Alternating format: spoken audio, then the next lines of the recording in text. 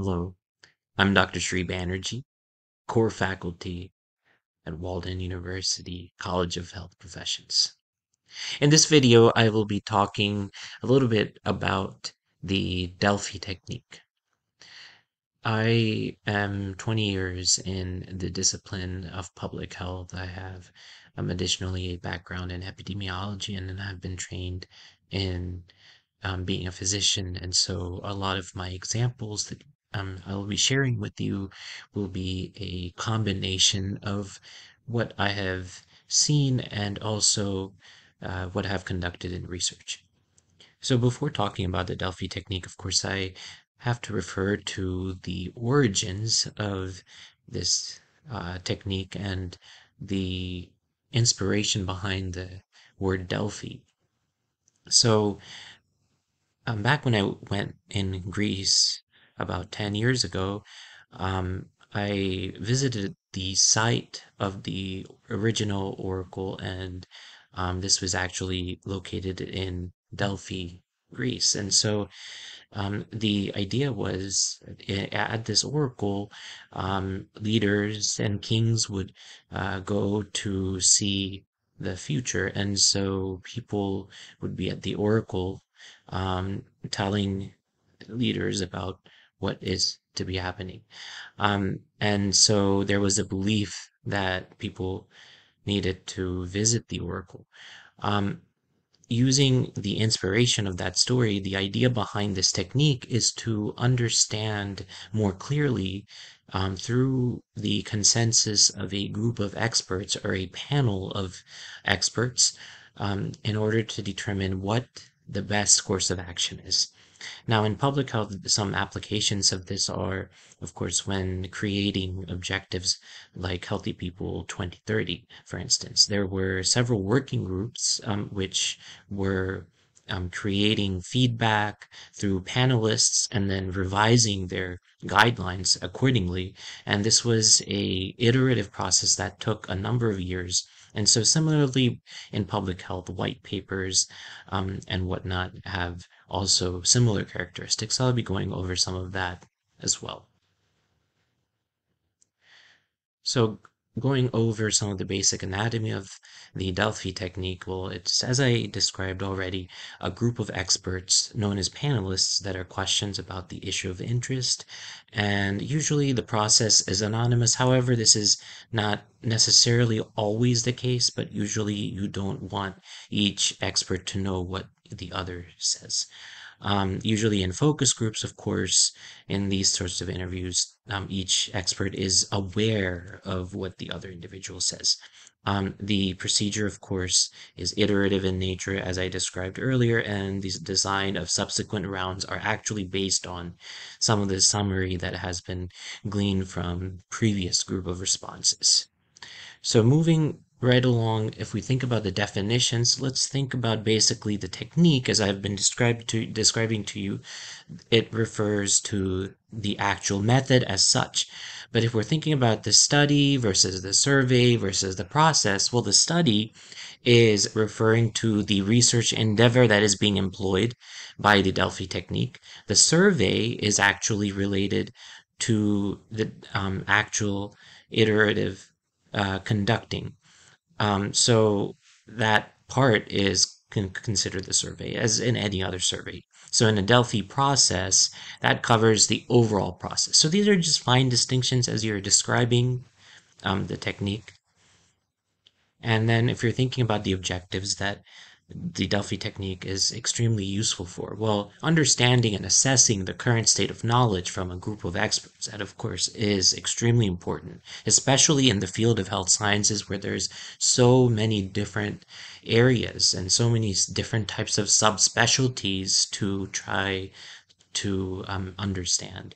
And so improving predictions for possible future circumstances is another extremely useful tool of the Delphi technique. And then resolving controversial judgments, identifying formulating standards for guidelines, for theoretical methodological issues, developing measurement tools, and then finally formulating recommendations for action. And so this gets into a little bit of health policy and how to prioritize measures. All of these, in every single step, the Delphi technique is extremely useful. So just in general, if we look at the Niederberger Spranger article in 2020, very, very helpful article. I encourage each and every one of you to visit this article. Some of the concepts that you will find in this presentation is actually concepts that have been included within this article. It's in Frontiers in Public Health, so it's open access. So the four basic types based on the technique, basic types of objectives are finding consensus, aggregation of ideas, making future predictions, and then determine experts' opinions. So these are the four broad types of objectives. Now, if we think of, what are some of the different types of utilizations of the Delphi technique? I already told you about the white paper. That's really important. But, the biggest utility of this technique is the ability to combine personal expertise, like for instance, personal experience, clinical experience, experience from seeing patients, along with existing research, meta-analyses, clinical trials.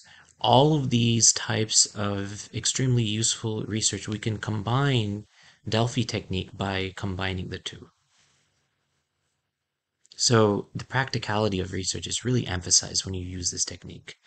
And so you can see more specifically in this table. I'm not going to go through each one of these, but if you look through these, it's actually very useful not only in qualitative research, where traditionally we think of Delphi technique, but also in quantitative research, as we're thinking about the different stages, which predictors to include within models, even when we're thinking about some sort of stepwise regression technique. Sometimes it's a methodology which has been determined based on expertise and prior knowledge. So if you're thinking about in quantitative Bayesian sort of ideology where you're using an informative prior to try to conduct new research, this is the same type of idea.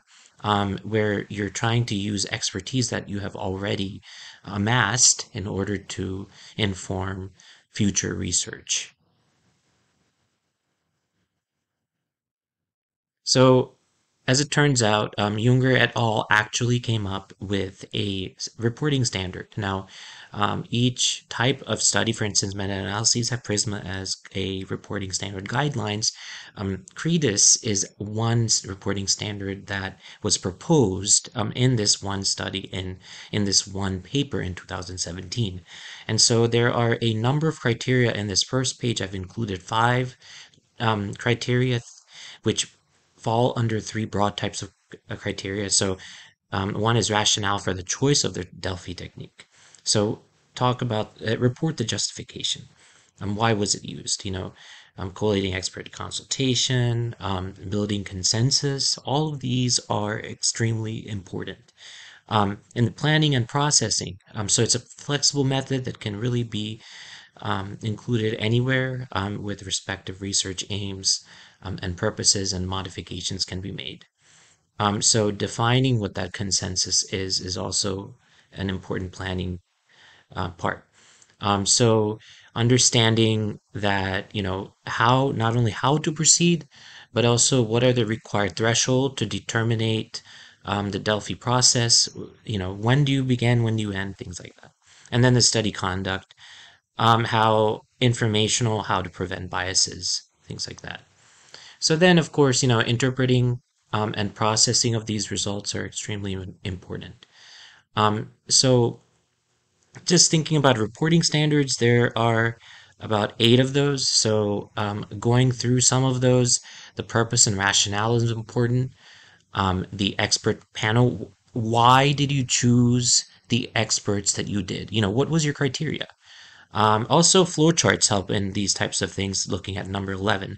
If you illustrate the stages of the process, the preparatory rounds, the preparatory phases, the Delphi rounds, the interim steps, these are extremely important.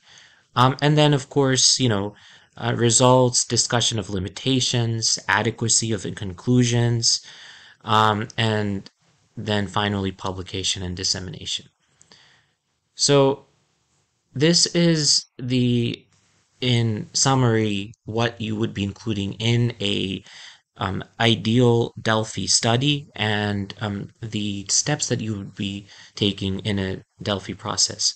So in a Delphi in this technique, I hope you have seen how practical and useful this tool is, as it's an iterative process where you would use estimation initially and then try to determine what the next best course of action is, and understanding how to use that information to guide your research, and eventually to guide policy and prioritize policy action and recommendations. So this can apply to any personal objectives that you have created surrounding your research, or this can apply to nationally derived objectives from important documents and important objectives like Healthy People 2030. Um, if you get a chance, please visit some of these resources that I have introduced into this video, and I hope you have found everything here useful. Thank you for listening.